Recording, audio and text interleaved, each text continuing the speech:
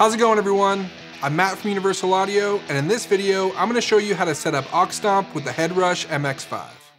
OX Stomp is a speaker and microphone emulator that expands your current amp modeler with a huge range of perfectly mic'd guitar cabs, complete with authentic room modeling, speaker breakup, and a mobile app that lets you access tons of other features and effects.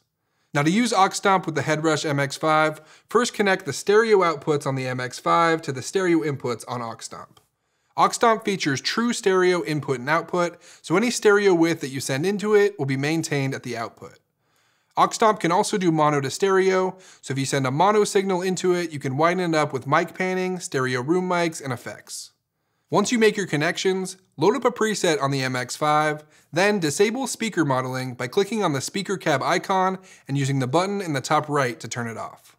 Now you're ready to use the MX5 with your OX Stomp.